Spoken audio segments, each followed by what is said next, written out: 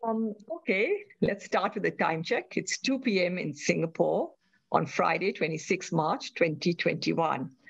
On behalf of the Sing Health Duke-NUS Global Health Institute, I'm delighted to welcome all of you. I'm Amina Mahmood, Deputy Director of the Institute, and our talk today is part of our monthly Global Health Seminar series. In these sessions, we draw on our faculty as well as guest speakers to present topics of global importance and really engage with our community in Singapore and beyond Singapore. Today's talk takes us a little bit further away from our usually very tight focus on health issues to a broader consideration of how we've all been impacted by this global pandemic and what that impact looks like in concrete numbers. So our presenter today is Dr. Taimur Baig, who is the Managing Director and Chief Economist at DBS Bank. Before joining DBS, Dr. Baig was Principal Economist in the Economic Policy Group for the Monetary Authority of Singapore. And he also spent 9 years at Deutsche Bank Singapore office. Prior to Singapore, he was based in Washington, D.C., where he was senior economist at the International Monetary Fund. And today, he's going to bring all these years of work experience across his different financial institutions to help decipher what the economic impact of COVID has been and what we may expect in the year and maybe years to come. So it's a great pleasure to have him with us today. And I look forward to learning a lot from his presentation. So thank you, Taimur, for being with us. Before I hand over a few housekeeping notes to the audience, please keep yourself on mute during the presentation. The webinar is being recorded. And you can post your questions via the chat box at any time during the presentation, and we will be addressing them at the end of it. So over to you, Taimur. Thank you very much, Amina. It's a real pleasure to be part of the Duke-NUS family and the participants from, I'm assuming, not just Singapore, from elsewhere as well today. I really enjoyed preparing this presentation. And I hope that I can get some of that enthusiasm rubbed off on you through the course of the next 30 minutes or so while I go over my slides. And hopefully my enthusiasm and the content in the slide elicits some question. In fact, just before we came online, I was shown one of the first questions that came in early. It's such a great question. I feel like I should just stop my presentation and start with that, but I won't do that. Like I said, I will sort of go over certain data points that we as economists look at. Of course, over the last year or so, we have spent a lot of time looking at the data that you in your profession look at a lot. So whether it is the R0 that we were talking about at the beginning of the pandemic, to the issues related to how much infection rates were, and then subsequently, the fatality rate, and now, of course, the vaccination and so on. And I made it a point to include none of those data visualizations, because I'm sure most of you out there have access to that information, and probably even much better than anything that we have. So when I say the pandemic through the lens of data, I am looking at economic data, data on what we call mobility, data on the policy restrictions that came in place, data on policy support packages. And some of the charts I will freeze in a time horizon, and then will flash forward it as I sort of continue my narrative. So what my goal is now is to start with where we were right before the crisis, then how we sort of, dealt with the disruption, and then the legacy of this crisis and how 2021 is panning out. So those are the sort of, broad pointers that I have. So from the beginning, how are we doing in early 2020, then the disruption, the policy intervention, the deep losses that we're taking into account right now, how 2021 is looking like, and then the legacy. So let's get going. Let me remind you that a year and a half ago, life wasn't all that great as far as the global economy was concerned. My job as a chief economist at DBS is to assure my clients, both internal and external, that the outlook is decent. I was not doing a very good job of, moving people's expectations in early 2020. Coming into 2020, the world was seeing a bit of a downturn in manufacturing strength. So in the chip industry, there was excess supply, not enough demand. Electronics industry, same story. Commodity prices were under a lot of pressure because the world is not doing very well. Then people don't really consume that much oil and gas. So those prices were pretty subdued. Trade war had been going on for 3 years. It just didn't feel very good. And we also had the US election-related uncertainty, Brexit-related things going on, China-US rivalry. So by and large, it was a bit of an underwhelming start to 2020. So what I have for you is the forecast for global GDP and a few selected countries that I have. And I'll revisit this thing. You see, as you can see, these forecasts were made in October 2019. So stepping into 2020, we had a view formed through the course of 2019. Of course, that world will grow at about 3.5%. US will have a fairly lackluster 2% growth here, followed by European Union, which is perennially stuck in the 1 to 2% range. China was slowing. We're looking at that time of sub 6% growth. India seemed pretty hot, although India had its other issues. And then Singapore was going to have a very unremarkable year, just about 1% growth.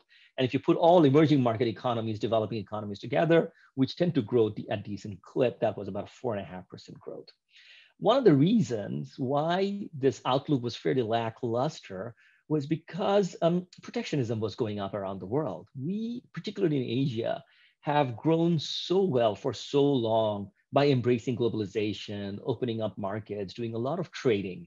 But preceding Trump, but energized by Trump even to a higher degree, we saw trade restrictions going up all over the world. So the chart that you're seeing right now is a set of data that the World Trade Organization publishes on a fairly regular basis. So they look around the key economies in the world and try to see whether they are taking trade restrictive measures.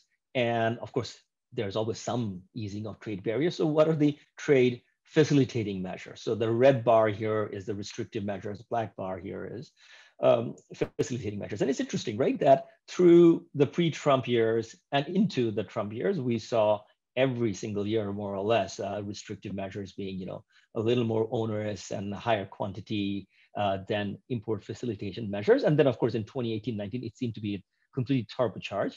Of course, if you disaggregated these bars, you'd probably see China and the US dominating that, because US alone was imposing tariff on hundreds of billions of dollars of goods, not just from China, but also from other countries in the world, including the European Union.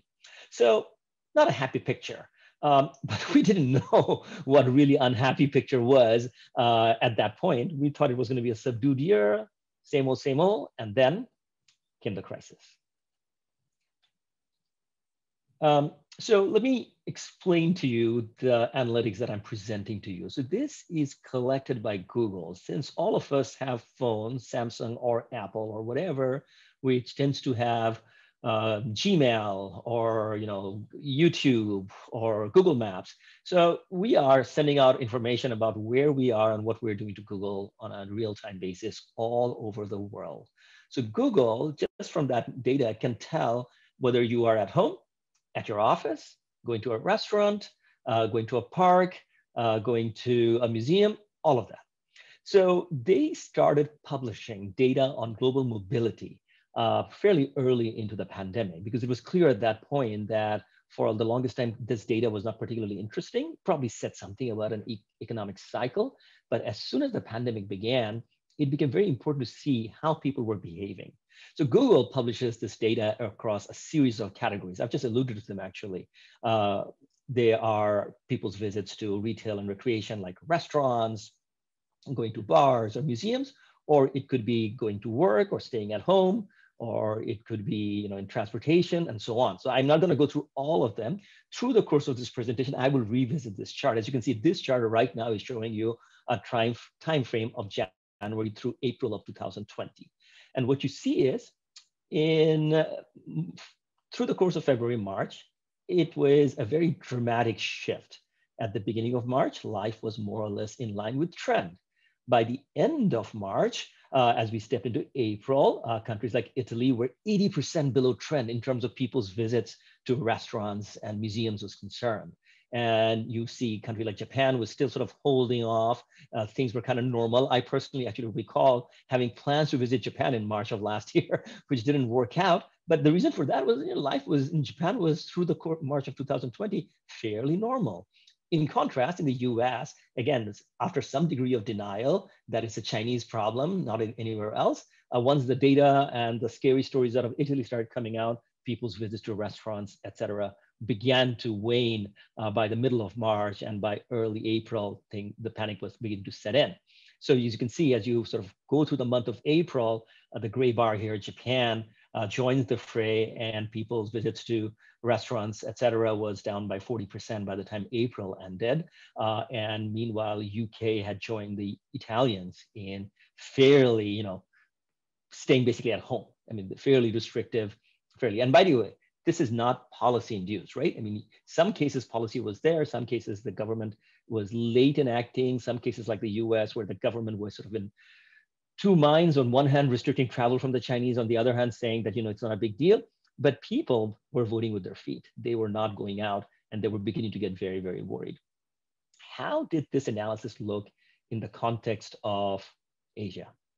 Well, same analysis, but as you can see, I should just toggle back and forth between the two charts because I think it's instructive. As you can see here, in end February, not much going on, even in Italy. It's only as March sets in, things begin to change in the Western part of the world. But here in Asia, by the time February had ended, some countries were already beginning to take measure. So consider, for example, South Korea, which is the orange line.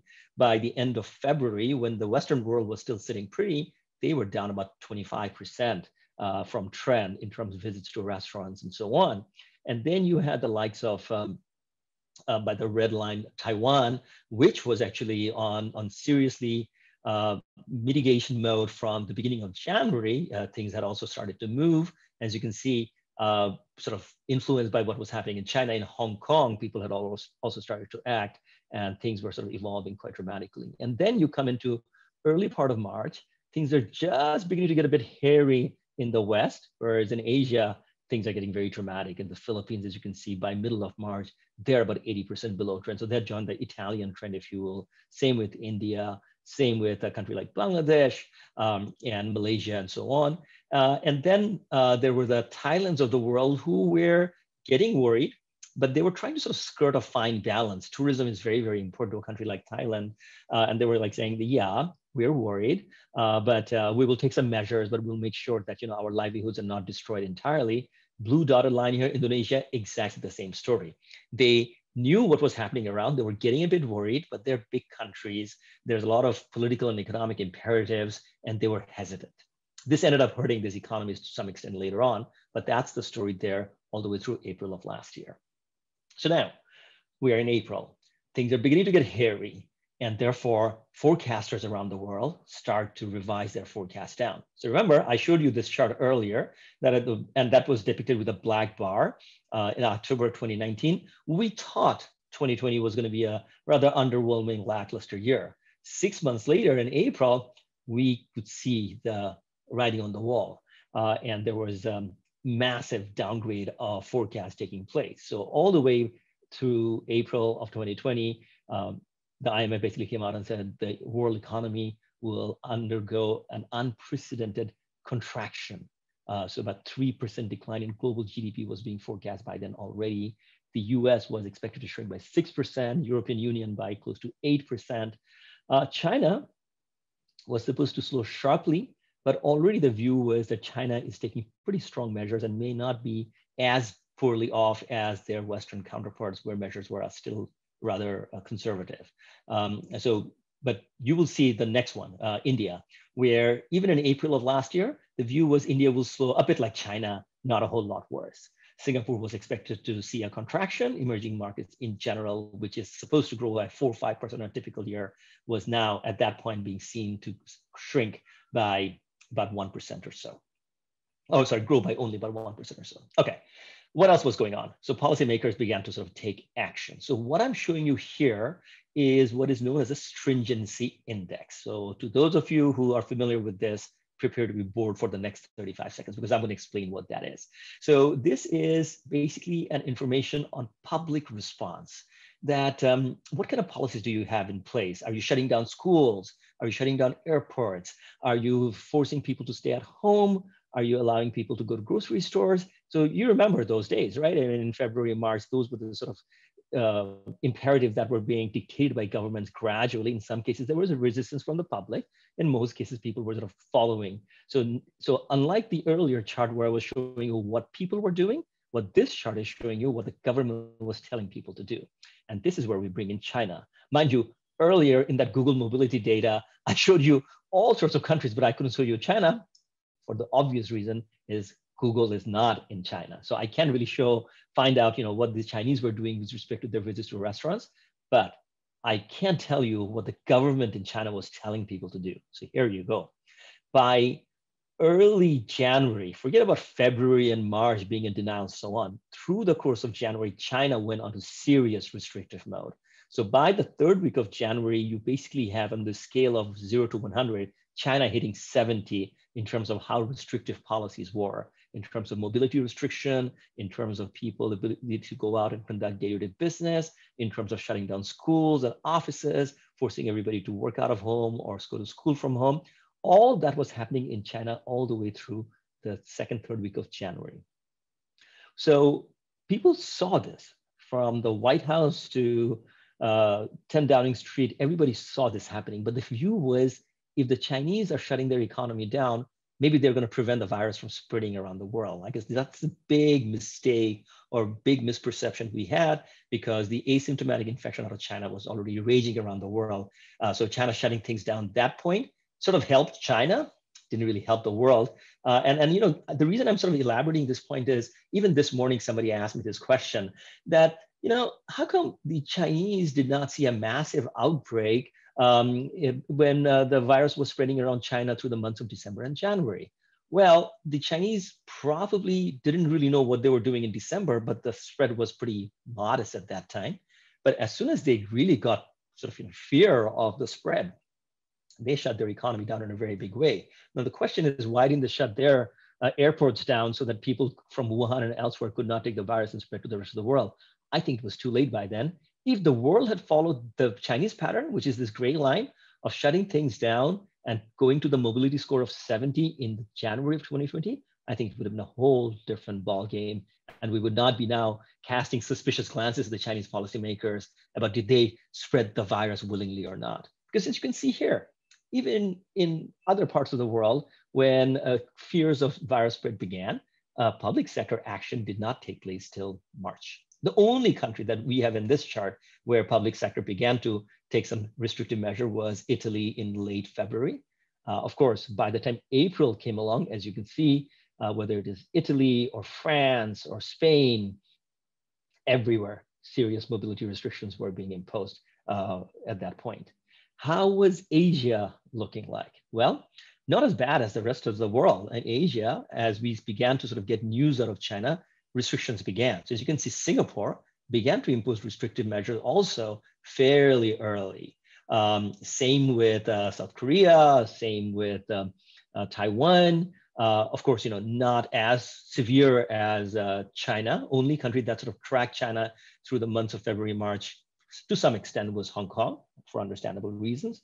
But here also, the really shutting the entire economy down sort of measures did not happen till late March, early April. But look at this, interesting though. India's restrictiveness was as severe as China by then, and Philippines, of course, joined hands. And by the time you're in early April, isn't it remarkable? China had already started easing restriction measures, whereas countries like India and Philippines were about to go into a tailspin of shutdown, economic cessation of economic activities, whereas China was already feeling that they can sort of ease things up. So for China, the battle was mid-January to mid-March, and by then they were beginning to feel a bit confident, whereas for the rest of the world, only through mid-March onward that we started getting some serious reckoning. So huge, what we call a dynamic inconsistency between China's policy response and the rest of the world's policy response.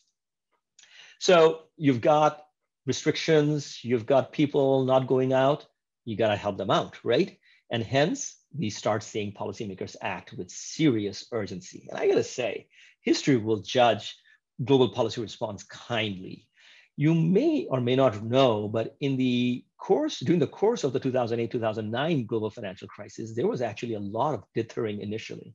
In fact, the US Congress rejected the Bush administration's last hurrah in terms of coming up with a big support package. They shut it down because they didn't think it was necessary. It was a time when China was taking very strong measures to support its economy, but the Americans, the Europeans were not particularly sure how serious things were. In fact, at that time, the European Union or the European Central Bank was busy raising interest rates. So the lesson from that period to this time was well understood.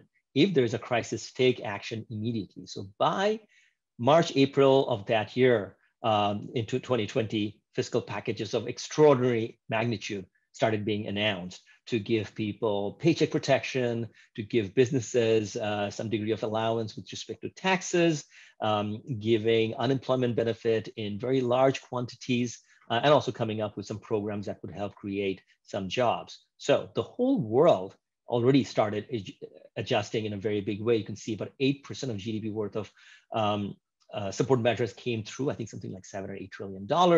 US was looking at about 11% of GDP. Our own backyard, Singapore, was looking at a 15% GDP worth of fiscal support measure. European Union close to 8.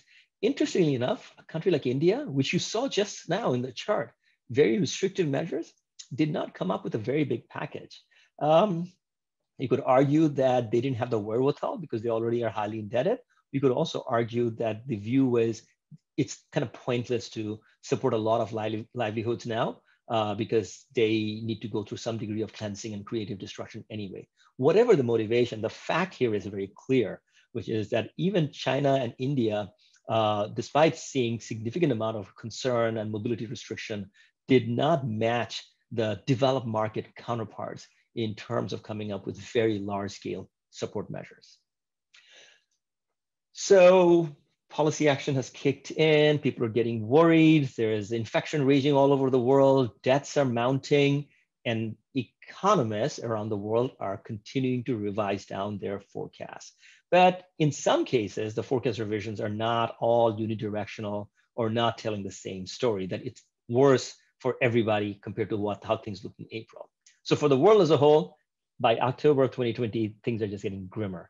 There's some hope that vaccines are in the pipeline, but that's not what we're talking about. We're talking about basically taking stock of all the jobs we have lost, all the people who have died, all the major dislocation to industries and sectors that are going on. So by October of last year, the IMF is now looking at a 4% contraction of global GDP. EU is looking worse than it was looking in April. So now we're looking at more than 8% contraction. Very, very dramatic is India. In April of last year, it seemed like India might just follow China type trajectory, some slowdown, but not too much. But that was 0 to 100 scale of restrictiveness, a score of 100 for a few months, took India out of the entire reckoning. So India was not, at that point, October of last year was expected to contract by more than 10%. Singapore was also looking at a very deep recession. Contrast, US. April of last year, the view was US was in very big trouble, but once you got that very large stimulus measure starting to go through, it was very effective, and sales, consumption, things started to look not as dire. So contraction was still on the cards, but more like a 4% contraction, not like a 6% contraction. And then the most impressive of all, China. By October of last year, they were, normal. Public events, domestic travel, consumption, everything was back on. And of course, the whole world was buying Chinese goods like there was no tomorrow. And hence, we were actually looking at China's growth amount being firmly in the positive territory, something in the 2% range. So from October of 2019 to October of 2020, the world came a very long distance. So those black bars, which were our expectation in October of 2019, by 2020, we were looking at some very, very different sort of, outcomes for global economies relative to what we were a year before that. I will come back to this chart one more time a little later. Now, I showed you this. Maybe I didn't spend a lot of time on this, but this chart requires extension and re-examination. So I think I told you when I was setting the ground for late 2019, early 2020, that the world was deglobalizing, There was a lot of, Trump trade war related, rhetoric that was hurting sentiments. Countries were coming up with a lot of trade restriction measures. Well, once the COVID crisis came in, census prevailed. All of a sudden, emergency measures were taken to take down some of the trade barriers, to allow import of PPEs and essential goods. And instead of going and fighting with each other, there was some degree, not entirely, but some degree of meeting of the minds in the global trade landscape. So all of a sudden, we had trade facilitation measures outnumbering trade restrictive measures in a very big way. So you went from $747 billion worth of restrictive measures in 2019 down to 441, whereas facilitating measures went from 545 to 731. So at least temporarily, notwithstanding Trump's rhetoric and action, deglobalization got reversed last year. Would that continue through 2021 under Biden in a different world? Let's keep our fingers crossed. I'd like to think so. I'd like to be a good thing for the world. We're not out of the crisis yet. This is not the time to go out, fight again those completely ruinous and pointless trade wars. All right. This is a technical chart. I apologize for showing this. This is not a kind of chart that I normally would share with a general audience, but it is an important chart to see because in some ways, this is the essence of how well we're fighting this pandemic than we did in the recent past. Toward the end of this presentation, I would look at some really far back historical context. But in this particular slide, I want you to sort of understand what we're doing right now versus what we didn't do in the last big financial crisis.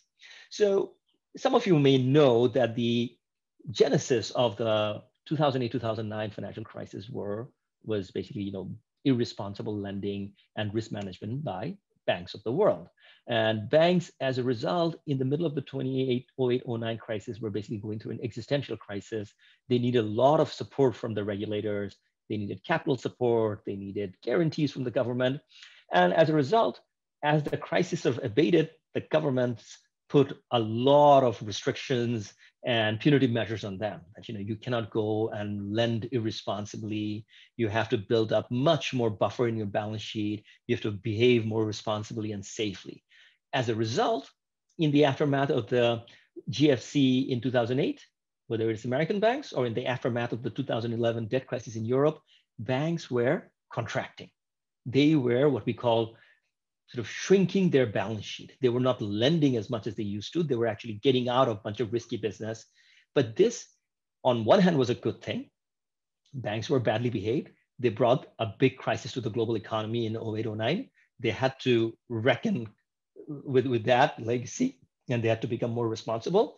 But the problem was, as banks were sort of cleaning up their balance sheet and behaving more safely, they were hurting the global economy because they were not lending enough. So what you're seeing in this chart in the red line and the black line is that in the 8 quarters after those two crises, the red being the US GFC and 2011 Euro area being the black line, banks were lending less and less, hence the negative line. How different are things now? So what I have is 3 quarters subsequent to the pandemic data for China, Euro area, and the US. And as you can see, it's stark. These cases, all we are asking for banks to go out, lend, don't put businesses out of business, don't tell people who are struggling with joblessness and lack of income to furnish their debt. Take it easy on them, go expand your balance sheet, support the economy. So this is a day and night contrast between the crisis response a decade ago versus the crisis response now. And therefore, it is, I think, logical for us to be far more optimistic about the outlook this time than we could have been in the Obama years in the aftermath of the global financial crisis. As soon as Obama took office, the Republican Congress got very vocal about the US needs to sort of consolidate its debt, should not do a lot of pump priming, should not go expand. They need to sort of make sure that budgets are more responsible. So although the US economy was just a year or two out of the crisis, immediately the Obama administration's imperative was to sort of resort to fiscal conservatism, and that held back US economic recovery substantially. That is not a mistake that the Biden administration is going to do.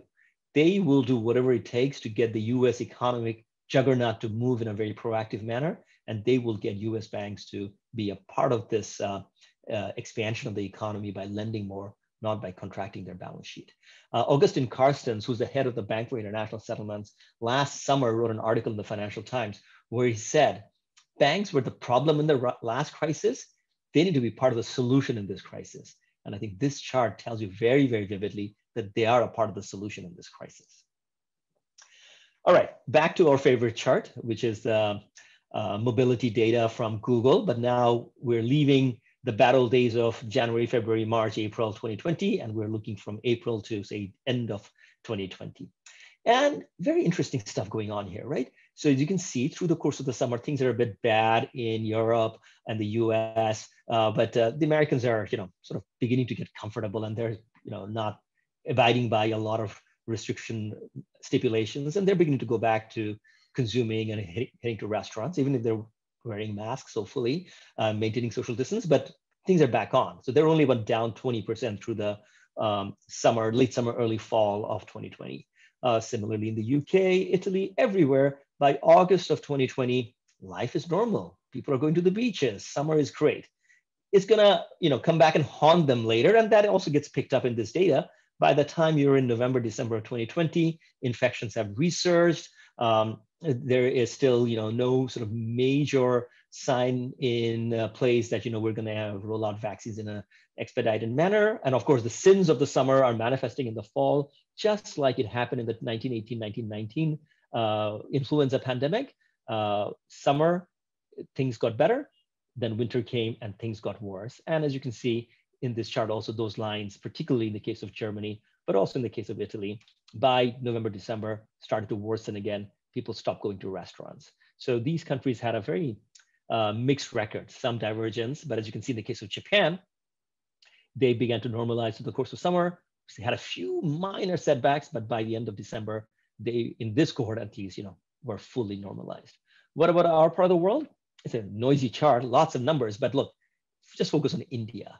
I told you earlier that by October of 2020, we were looking at India contracting by more than 10%. And that was bearing out from the data that was coming in, that even through May and June, visits to restaurants and so on were down by 50% or more. And that only began to change in a very gingerly manner in August, September of last year. But the rest, so for example, Philippines, as you can see, remained very restrictive, much more so than India. But then there were countries which were getting normalized. Even, a country like Bangladesh, by the time December ended, they kind of sort of gave up that, maybe infections are not high, or maybe they're high. We don't really care. We need to focus on livelihood. Let's just start going to restaurants and going to recreation and so on. Rest of the Asia, somewhat responsible. I mean, consider Singapore, which is the pink line here. It's a bit noisy, but again, it was a very gradual change, not like the European examples or the American examples where there were setbacks. There, it's been more of a systematic easing of restrictions and people's restoration of confidence. So I think you could argue that from a pandemic management perspective, Asia has followed a better model. And I'm talking about just the outcome. I'm not necessarily judging the policies. The outcome itself seems to suggest that it's been a smoother transition to normalcy than the West. All right. So we've sort of talked about policy action. We've talked about, how mobility and restrictiveness and all those things happen, and how we took some emergency measures to support economies with a lot of fiscal stimulus. What did it, amount to? Well, this chart is showing you what happened to growth in 2020. So change in growth, 2020 growth minus 2019 growth. And on the vertical axis, you're seeing what happened to inflation. The reason I have these two axes is because we economists tend to combine these to say that is like the misery index. If you have very low growth and high inflation, you're really miserable. If you have high growth and low inflation, you are ecstatic. Things are just great, right? So of course, virtually nobody had positive growth in 2020 relative to 2019. Hence, as you can see in the horizontal axis of this chart, I have no positive values. It starts at 0 and goes all the way to minus 16. So who was the best among the really awful outcome of 2020? Taiwan. Taiwan's growth in 2020 was more or less the same as 2019. They did a fantastic job of quarantining, social distancing, mask wearing from the very beginning. They did not believe the Chinese communication in early 2020 that it was not a big deal. They behaved it was a big deal, and they succeeded. They normalized their activities and mobility. They sort of surfed the wave of demand for chips and PPEs and did very well, and therefore they get an A+ in terms of the scorecard for 2020 is concerned. Then we have a few countries like Vietnam, South Korea, China, not that bad, considering that they also went through some torrid times in terms of pandemic management. I suppose what is common between China, Vietnam, South Korea, and Taiwan is they make a lot of electronics. They make a lot of other things, non-electronics also, which the whole world wants to consume, from phones to fridges to furniture to cars. And as a result, global demand did not disappear, and therefore their downside to economic outcome was the best. Then you've got these blue dots in the center of the chart who are sort of the mixed record. They suffered a lot economic outcome wise. So look at the US, Singapore, both cases growth was 6% below the 2019 growth. And they did also see some degree of inflation coming down, but that doesn't really matter for 2020. What matters is what happened to growth. And then you have got, as you sort of start coming to the left of this chart, the really, really bad cases. I mean, look at Malaysia, Philippines, and India. Huge contraction in economic activity relative to the previous year. And in the case of India, also the misery was really compounded by higher inflation outcome. So in this cohort, clearly the worst grade would be for India. They saw prices go up and they saw massive contraction in activity. Philippines is not that great either. So they saw a massive contraction, same with Malaysia. But on the other end of the spectrum, within Asia also, we had some really, really spectacular success stories. All right. When I talk about growth and other things, sometimes it's not very clear how deep a malaise I'm talking about. So when you think about level of GDP, it gives you a better sense. So look at this chart, and this will tell you how deep a contraction happened. And it also will underscore to you how much work we have ahead of us. Through the course of just 4 quarters in 2020, look at Philippines. Philippines' GDP went down to the level that was prevalent in late 2017, early 2018. So 3 years worth of GDP gains wiped out, just like that. Not that great for India either. If you draw a horizontal line, let me see if I can annotate this. Can I? All right, I'm not going to do that, forget it. Everybody can see this chart. You can see that in the case of India, also that gray line, India's, by the time 2020 ended, India was basically back to mid-2018 in terms of economic outcome, and contrast that with China and Vietnam, where, little blip in early 2020, and then by the time 2020 ended, they were sort of almost going back to the trend line that they had in the preceding years. And how impressive is that? But then the really, really challenging picture is for the rest of Asia over here. So look at a country like Indonesia, a little bit of a dip, but already that is taking you back to early 2019 levels. Malaysia, back to 2018 levels. But then there are these really, really stark examples. Singapore, we are now back to 2017 after the contraction. And then there is Hong Kong. I mean, Hong Kong, of course, has other things going on, not just the pandemic. Things are just really, really bad there. But look at that. After the contraction that happened in 2020, Hong Kong is back when they were in 2016. So my point is that there's been really, really deep loss of output, and it will take several years of growth before we can go back to anywhere close to trend line if we ever go back. Some crisis leads to permanent loss of income and permanent dislocation. This crisis may be one of those for a few countries. The other thing that happened during the course of the crisis, the legacy, all the big spending measures in 2020 was a huge pickup in debt. So Singapore is now looking at 140% of GDP, but Singapore is not a very good example because Singapore is a very rich country, has a lot of assets. This is what we call the liability side of the balance sheet. Because Singapore is rich, Singapore having that much debt is not a big deal. It has a big sovereign wealth fund. It has huge amount of savings from the government. So don't worry about Singapore, they'll be fine. Worry about India, which just in the course of 1 year has seen its debt GDP ratio go from low 70s to over 80% of GDP. Worry about the US. Look at that. Just in the course of 1 year, more than 25% of GDP has been added to debt. And it's not just the US federal government, US states are suffering, US municipal governments are suffering. And as you have read in the papers, the Biden administration is going for broke for 2021, another very big stimulus measure, debt finance. So debt will keep on going up. Major macroeconomic legacy of this crisis. So I showed you earlier that chart that, for the course of, basically, this chart, that in the course of 2020, a lot of countries lost a lot of output. It will be hard to get back on track.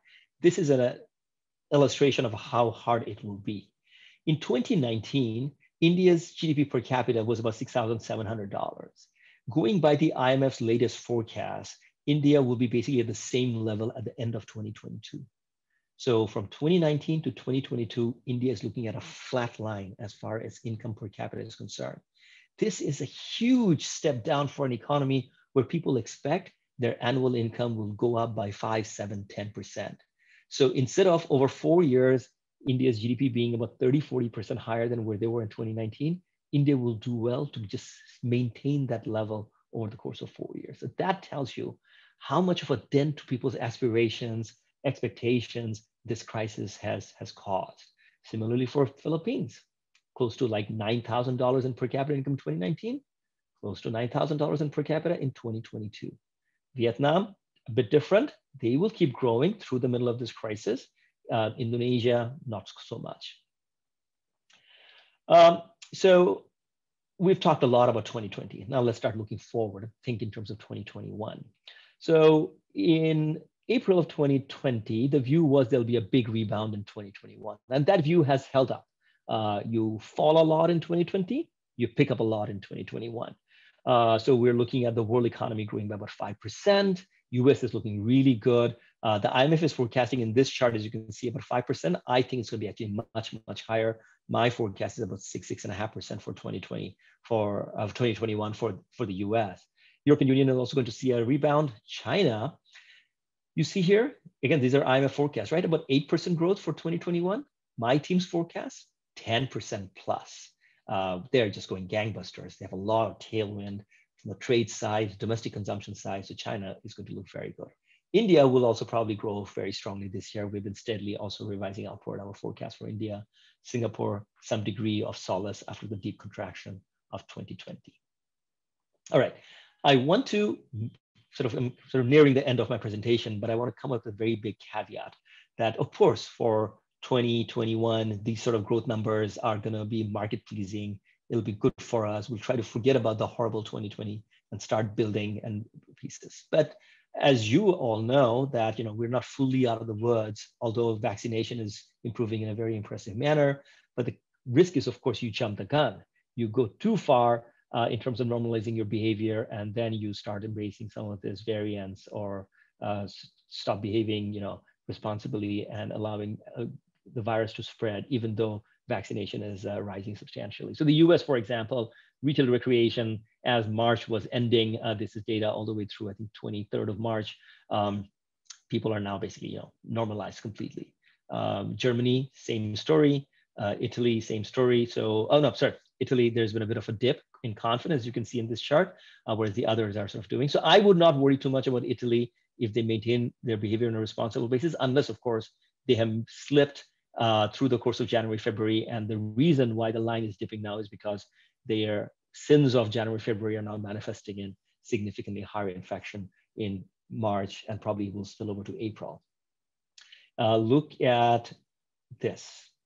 Again, a country like Bangladesh, they have basically completely started ignoring the pandemic. And now not only is Bangladesh back to trend, they're above trend in terms of retail and recreation behavior. Same with Thailand. Maybe very little vaccination going on, but we don't care. We got to work. We got to restore our livelihood. Same with South Korea. Then the rest, a bit of a mixed bag, but not that much of a setback the way we have seen elsewhere, except in the case of Taiwan. It's not a setback, but they're being very defensive. And therefore, people are actually still at the -10, -15% on a basis. But you could also argue that maybe we're just entering this world of lots of delivery of food and watching stuff on screens. So we're not going to museums and we're not going to restaurants, even if we have been vaccinated or we're not worried about getting infected. Maybe there's been some fundamental change in behavior. Okay. So we took stock of 2020. We have discussed a little bit about how 2021 is looking, but somehow it's interesting that when you really want to think deeply about how 2022 looked like, you might have to travel a century back and see how economies behaved in the aftermath of the 1918-1919 pandemic influenza pandemic. UK, biggest economy in the world at that time. How did they do post-pandemic? Not well at all. So they were sort of growing to the First World War. Then comes the pandemic, and then the pandemic ends, and the Brits remain very, very grim. They say that between fighting the First World War and dealing with the pandemic, they had taken on too much debt. They're tired of, being part of the world economy. It's time to sort of hunker down, pay down your debt, and look inward.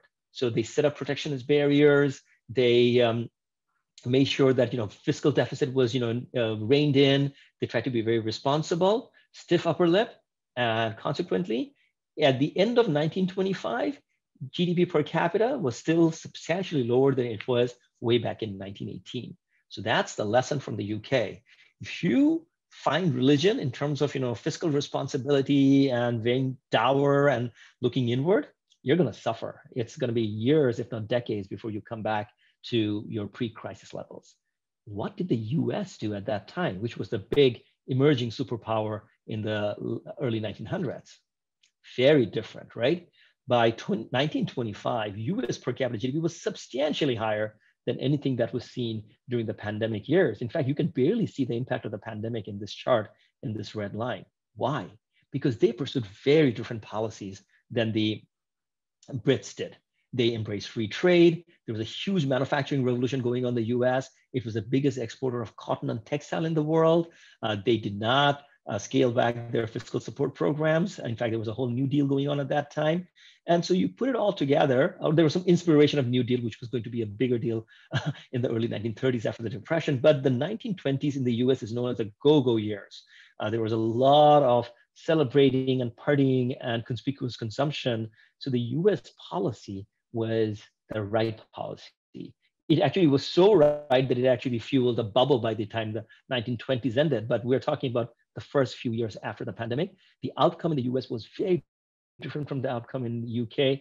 And I think policymakers around the world today are thinking about the US example post-pandemic 1919, not the UK example. Nobody wants to spend the next few years undermining their economy in the name of fiscal austerity. Expect more money to be spent and more debt to be incurred. Finally, this is my last slide. After that, I'm happy to take on some questions. I'll stop sharing my screen. What are the other legacies other than lots of debt and lots of difficulties? Well, clearly, some disruptions that were taking place anyway have been accelerated in terms of us using remote education, remote health, ordering food delivery. All those things were there before the pandemic, but certainly we have felt that we can do much more of that, and the world is okay with that. Working from home, like me right now, presenting this from home was almost unthinkable a year and a half ago, and we're doing that. So a lot of accelerated disruptions, good or bad. The second part is on policy, and there's a question on data that is among the questions. I will address that when it comes, but just let me point out that I think the big takeaway for policymakers, whether it's health officials or people in the Ministry of Finance or central banks around the world, is that we need to be a little more serious about tail risk. When you think about a bell curve, tail is supposed to be a low probability event. But as a government, you don't necessarily just think about the 4-year, 5-year electoral cycle. As a responsible authority, you need to think about a 10, 20, 30-year horizon, during which time tail risks will appear. So maybe not another pandemic in the next 2 years, but surely there'll be another pandemic in the next decade or two. So how do you deal with your public health provisions? How do you deal with your fiscal outlays? All those things, whether it is related to pandemic or climate change, there will be many more policy measures to take into account those tail risks. I firmly believe that's going to be a lasting legacy of this crisis. Fiscal rethink, I don't want to spend too much time about it, but just want to let you know that don't worry too much if you read in the newspaper headlines that your government's debt to GDP ratio has gone up a lot.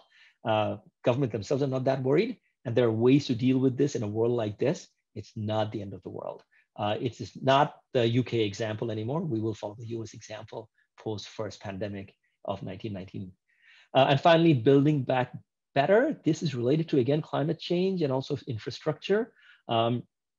If you are going to have a crisis like this, where lots of people will lose jobs and suffer, you gotta rebuild the economy. And I think we have a couple of very compelling use cases for rebuilding our economies. Many parts of the world, infrastructure is poor, and just about everywhere else in the world, we have a lot to do in terms of making our economies green and more resilient. So I do expect from China to the US to the European Union, as well as our part of Asia, there'll be far more attention provided to building economic resiliency and a green, sustainable economy.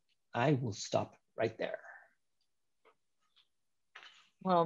Okay, Taimur, thanks a lot for a lot of information to digest, and I'm not sure even if people are as familiar with some of the kind of data points you present, but it's great. It's very interesting picture, and I do have some questions, but let's start with that one question we got from our pre-registration, which says, so how does data influence policy drafting and improvements? So, okay, so I think we've gone through a phase in our history where ideology was far more important than anecdotal evidence or systematic data analysis. So if you're a Republican or a Tory Republican in the US or a Tory in the UK, you believe in low taxes no matter what, you believe in less role of government no matter what. And if you're a Democrat or a Labor Party member, you believe in greater role of government and you believe in higher government intervention. I think we are thankfully going past that. Just like medicine has become much more evidence-based, economic policymaking is also becoming much more evidence-based. We are doing more experiments as opposed to just pushing our ideology, and things are becoming far more data dependent. Let's not forget that one of the main reasons global policymakers took very serious action in March, April last year was that highly influential study by Imperial College, which combined epidemiological forecasts with economic outturns. And the view was, again, that by April of last year, the world is looking at a recession unthinkable in the last century or so, worse than what we saw during the global financial crisis. So that was data dependent. That was based on hard analysis as opposed to ideology. And although a Republican government was in place in the US, which tends not to be very enthusiastic about a bigger role of government, they had to embrace that. Same thing happened all over the world. So when a crisis comes in, I think the data and the evidence trump, forgive the pun, they certainly trump the ideological part.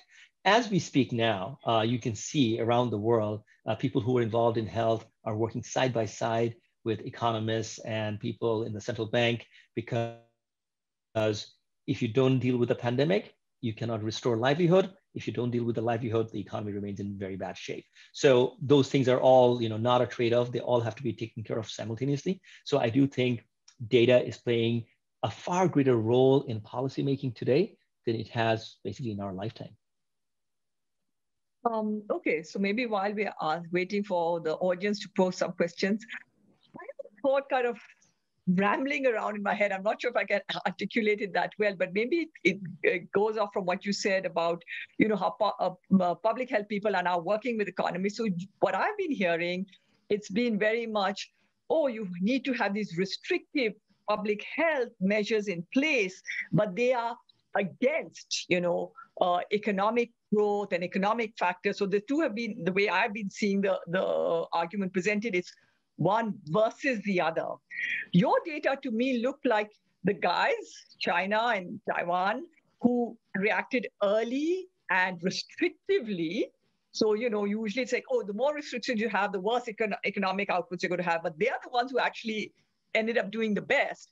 So suddenly I'm saying, hey, so restrictions are not bad for economy, or is it a timing of restrictions? Or, how does one kind of understand the relationship between the two?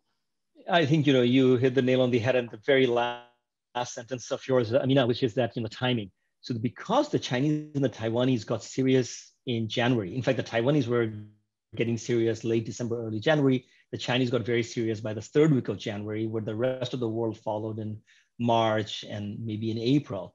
So now you can see the timing was critical, because a country like India got very, very restrictive at some point, but not early enough. And therefore they underwent, a 10% contraction in GDP, but also could not prevent the big loss of livelihoods and lives and huge outbreak of infection. It just, turned out to be a total mess. Where in the case of China, the immediacy with which they acted led to a deep contraction of the economy in the first quarter. But boy, oh boy, by April, May, they were beginning to see the light at the end of the tunnel when the whole world was still, in a deep quagmire. So I think timing is the absolute imperative. There are a lot of things you can do down the road, no matter how heroic they are. They're not going to provide a lot of dividend as long as you miss the boat at the very beginning of acting, especially with a pandemic like this. Yeah, so maybe this is something we have to remember for sure we'll be facing more pandemics, so government officials and policymakers need to keep these lessons in mind. But okay, we have a question from Hank Kuhn from the audience. At a zero interest rate environment, what are the Americans spending on? They are spending on everything. The housing market in the US is the strongest it has been in 15 years. They're spending a lot of money on communication equipment. So the sales of screens and computers and conference equipment, cameras, they're all going through the roof, which is why China is enjoying a lot of prosperity by selling all those goods to the US. I think the US in the last 4 months, so from October 2020 to February 2021, has run something like a $360 billion in trade deficit. Large amount of that is against China because the American consumers are buying a lot of electronics, a lot of home improvement equipment. All of those things are basically made in China. Furniture, drills, appliances, electronics, they're all coming from China, and the Americans are spending that a lot. By the way, to those of you who don't know, the stimulus check in America actually has a nickname now. It's called a stimmy. And the way people spend their stimmies is, buying GameStop stocks or, buying a new Apple phone and so on. So people are not saving their stimmies a lot. They're spending it. And basically the government actually wants that. They don't want them to save the money because that means they're very scared about the outlook. You should be optimistic about the outlook and you should just spend the stimmy. That's the call of the hour in the US at least. Yep. Go out and have a good time. Okay, another question we have. It's a bit long, so I'm going to read it slowly. Further to one of your final points on tail risk, in the scientific community, there's a lot of ongoing discussion and research on pandemic preparedness. What can you comment on the back-end preparation that might be going on to support and sustain economies in anticipation of the next pandemic? This is a really critical question, and again goes back to the point that Amina was making. Because time is of the essence on a disease that has a high R naught, you got to act immediately. And if you're waiting for China or European Union to send you PPEs and other protective gear, it's a bit too late. So the need for stockpiling significant amount of protective equipment and having labs that can do testing on viral diseases, which can also work side by side with researchers, I think is absolutely critical. Now, you may have years, maybe perhaps decades, that go by when this expenditure looks absolutely useless. But you saw it in my charts, right? Once you get hit by a crisis like this, you lose 2, 3, 4 years of economic output, and it takes you a very, very long time to come back. And some of the output is lost on a permanent basis. So once you think about from that perspective, the imperative to hedge against those tail risks and spend a bit of money for a number of years, I think it's super important. It's also important that these preparedness will not come from the private sector or from households unless there is a very strong nudge from the public sector. The private sector is very good with deal with day-to-day economic decisions. The private sector is not good at all in terms of preparing for tail risks. It just is not cost effective for it. The public sector has to step in, and that's what I think would be one of the big legacies, and that's the way I would expect preparedness to take place. Great. Okay, maybe time for one more question. So first of all, thanks for this fascinating talk. It's a compliment to you. Will increased debt from government spending in turn lead to a bubble and future economic downturn as seen in 2008, 2009? How will increased debt today affect future generations who will have to take on this debt burden? See, Amina, you said that there were, general audience. People are asking very specific technical questions. No, it's great. Look, debt is an issue. I mean, it's not a non-issue. It's always been an issue for emerging markets in particular, who do not have the luxury of the European Union or the US in having a currency or assets that the whole world likes to hold. If you are an emerging market economy, debt is a far bigger burden to you. You are subject to a far greater degree of discipline by markets. than if you are sitting in the comfortable shoes of the Americans, the Europeans. So yes, countries that have taken on a lot of debt now will find it difficult to deal with it if interest rates go up, if liquidity dries down, and we will probably see some crisis like that sooner or later. Already as we speak, countries like Argentina, South Africa, Turkey, Lebanon are all on the precipice of crisis. 2021 will not be seeing no further crisis. It will be seeing more of these crises. That's a legacy. But for the wealthy economies, again, like things like Singapore or Korea or Taiwan or the US or EU, it's not just debt, that's a liability side. There's also a lot of asset. These are rich countries with lots of savings. So they probably will be able to handle this debt. My worry is about the poorer countries, the developing part of the world. They will face a lot of turbulence and loss going forward. Yeah, okay. Well, we do a few more questions, but we're at 3 o'clock, so I don't know if you want to go on or you okay to go on? I'm okay. If people are okay. If we see a huge drop off in participation, then we know it's time to go. Okay. So the next questions would be interested to also hear your perspective with regards to the global economic impact of Brexit.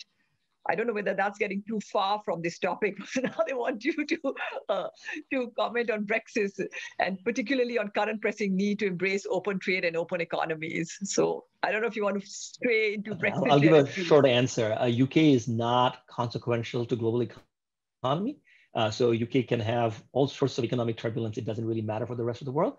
But the world is seeing the cost of leaving a deep multilateral engagement. And that's a good lesson for the rest of the world, that once you get into a deep integration of sorts, getting out is problematic, harmful. And also, once you're on your own as a relatively small power, 100 years ago, they were number one. They're not even number 5 today. They will have to sort of embrace Singapore-like tendencies to some extent. I'm not sure whether they're prepared to do that or not.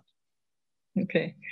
Our next question is very specific because, if you don't have this knowledge, I think it's fine to skip it, but I'll just put it out there. It's how would you comment on Pakistan's economy and its praised financial support program, and are there any lessons from there? So I'm not sure if you even are familiar with that or not. No, so full disclosure, I used to cover Pakistan for the IMF, and so I have a couple of years of covering Pakistan. And of course, my friend Raza Bakir is now the governor of the central bank. We were colleagues at the IMF. I think that Pakistan had at least 3-4 very, very challenging years. And the challenges are not entirely over, but it has very capable economic managers, both in the Ministry of Finance and the central bank. And of course, I'm a little biased because some people that I know well and respect a great deal are at the helm. So that's a good thing. And I also think that, Pakistan has numerous problems on the geopolitics side and domestic security side. But as far as the economy is concerned, I do think that sort of stabilization of the exchange rate, stabilization of economic fundamentals, things are much better today than they were a year and a half ago. And Pakistan has been lucky. This pandemic hasn't hurt Pakistan as badly as it has many other sort of peer economies. So let's keep our fingers crossed. Okay. And then one last question: to spend is one side of the economy. What about job availability? I think it's very clear that some jobs are not coming back. If you were a vendor in a movie theater, that movie theater is probably going to go out of business. If you were the travel business, it's really, really hard to sort of hold on to that job because people are so used to making online bookings, and the last 1 year worth of gap in travel must have hurt a lot. So clearly so as I said earlier, there's an accelerated disruption going on. Nature of jobs is changing, and the way we sort of think about work is also changing. And my boss, Piyush Gupta, pointed out to me the other day that, deglobalization and nationalism and inward-looking tendency notwithstanding, I think the pandemic has shown that you can actually have a global pool of labor that you can draw from. I'm not talking about outsourcing. I'm not talking about, transcription service of doctors, being outsourced to India. I'm talking about the best talent in the world in cryptography or cybersecurity. They can sit in Israel or Silicon Valley, but they can work for your company in Singapore. That realization that you can be very productive and, gainfully collaborative is going to change the nature of job in a very fundamental manner. So yes, some jobs will disappear, but for people with transferable skills, their jobs will probably pay more than ever before. Okay. Well, I'll use moderator privilege and ask maybe the last question, and then we will wrap up. And again, since you've been entertaining other questions that are kind of taking us a little bit off the tangent of the presentation, I'm going to do the same. And so we know we are in a global health crisis. We are in all kinds of economic crises. Why is the stock market soaring? I have no idea. Well, I think this would happen if you have lots of liquidity, very low interest rates. But also, when you say the stock market is soaring, what you really mean is there are some very big winners of this crisis. So companies like Google and Apple and Zoom, they are huge beneficiaries of a world that is shut down, where we are sort of stuck to their screens and their routers and their communication pipes day in and day out. So we are in a world, where winners take a lot more than they ever did. So there are a whole bunch of losers out there, regular companies. If you see the stock price of a company like Pepsi, not really doing very well, but if you see Google, it's done very well. Amazon, it's done very well. So we are in a world where it's a bit of a winner-take-all situation, and those companies sort of take the entire market up with them. And if you keep lots of liquidity, people have nowhere else to invest, they will invest in stock market, they will invest in Bitcoin, they will invest in real estate, and that's what we're seeing. High housing prices, high prices of alternative assets, as well as very high equity prices. Okay, great. So if any of you wanted to go out and play the stocks there, Taimur has given you some tips. And with that, I'll say just a huge thank you for being with us for this hour. I think it was an absolutely fascinating talk, lots to learn, and nice to meet people from across the street from us. So thank you, Taimur. Thank you to the audience. I hope you guys enjoyed it. Do join us next month for our next Global Health Seminar series, and be safe.